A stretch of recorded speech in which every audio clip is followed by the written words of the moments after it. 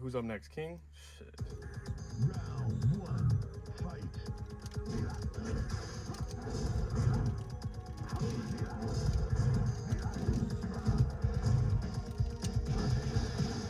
Don't play that. We don't play that.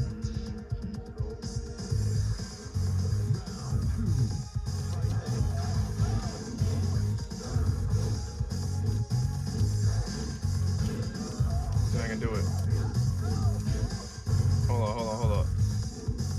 Hold up. Where is it? This one? hold on. Ah, you gonna get me. Got you, bitch. No. Fuck out of here. Get out of here, we don't play that. Just trying to do the spike one. Anyways, you guys get the point.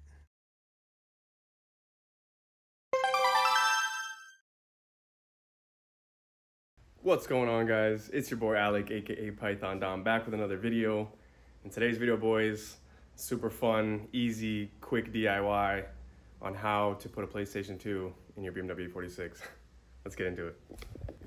All right, boys, so to get started with this job, there's gonna be three most important parts of the job you're gonna need. I'll go over them now. One, obviously, being any Android head unit that you can find on the market right now. These Android head units will have a harness on the back of them, a wiring harness, specifically for audio, video in and out, or audio, video in. This head unit has it, but here I can actually open this tab and look for audio, video in. I just changed the symbol to look like a PlayStation, so it just looks more legit, as you can see there. So that's obviously the main component. Well, one of the three.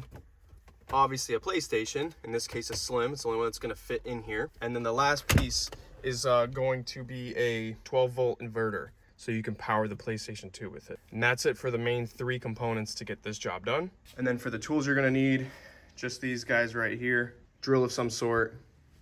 These I picked up at Harbor Freight, some step bits. I took this big one and I took it all the way to 1 3/8 inches. A pry tool and a screwdriver. With that, that's all you're gonna need to get this whole project done. So let's get into the car and I'll show you guys what we gotta do. So you're actually just gonna start off by taking out the glove box. You have 3 screws up here. 1, 2, 3. You have this pin back here that you just need to pry out with your finger. I don't know if you can kind of see it. That clips in this arm to it. And there's another one on this side. It's super easy. It's like a little plastic pin. You can barely see it there, guys, but that little plastic pin, you just pull it out this way on both sides and it'll allow this whole thing to drop completely. It'll just open up like this, but you got 3 screws in here, 2 more in the very back, which are shorter. Yeah, they're back here. So you're gonna have longer guy here, shorter one back there. Same thing, longer guy here, shorter one back there. Another screw here. I don't know if I mentioned that one already, but yeah, it's pretty straightforward, guys. Just literally take out the glove box, do all the screws all around it, and literally grab it and yank on it, pull it out.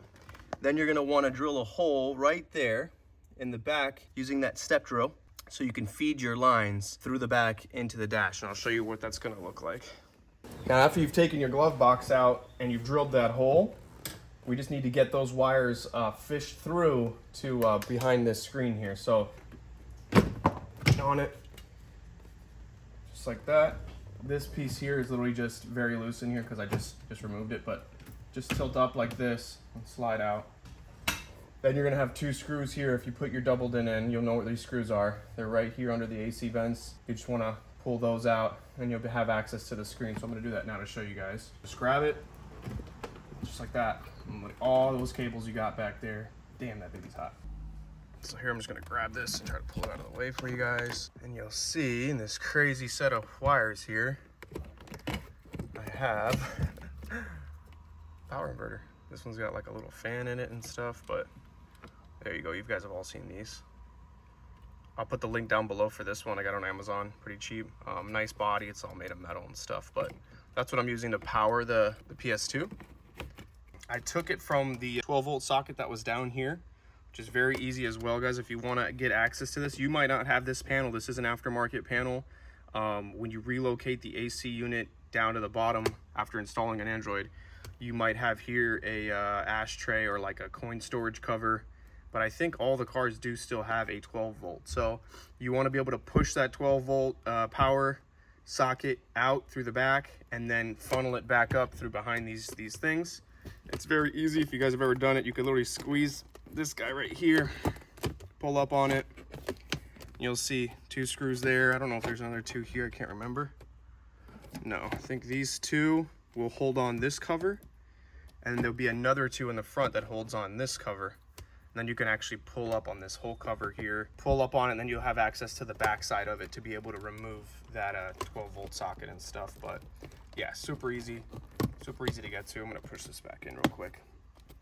And then just feed it up through here, and then you'll see actually this is what I'm referring to right now. So there it is, the 12-volt itself from the inverter into the factory kind of socket, and then I just tucked it all back there. So after you have the inverter plugged in and tucked away, you just want to get a really bright LED light and shine it up into here, into this well here, and it'll shine through and show you the gaps in the plastic to where you can route your cabling. So these 2 cables right here are both the power and RCA cables for the PlayStation.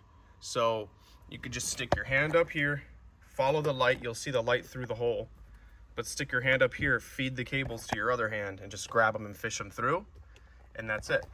In the back side here, you'll see I have those RCA cables plugged in right here. Looks like a mess, but honestly, guys, this is kind of how these head units are. There's always a ton of wires back here. But yeah, that's really it, guys. So hope it was a fun little video I got you guys. PlayStation 2 and the BMW E46, who would have known? But I thought it was a fun little party trick I was gonna try out. I grew up with a lot of Pimp My Ride and Need for Speed and stuff, so I figured, you know, why not? See if I could do it. So it's not that hard, it's actually pretty easy. Will I end up keeping it in the BMW? Probably not, to be honest, but who knows? Me and my buddies take trips to the other coast often, so maybe I will. We're on our drive, they could be playing while I'm driving or something. So hope you guys liked the video. Just wanted to throw this fun little one for you guys, and yeah, still working on that turbo project, so let's keep going, guys. Stay tuned for more, and I'll see you guys in the next one. Peace out.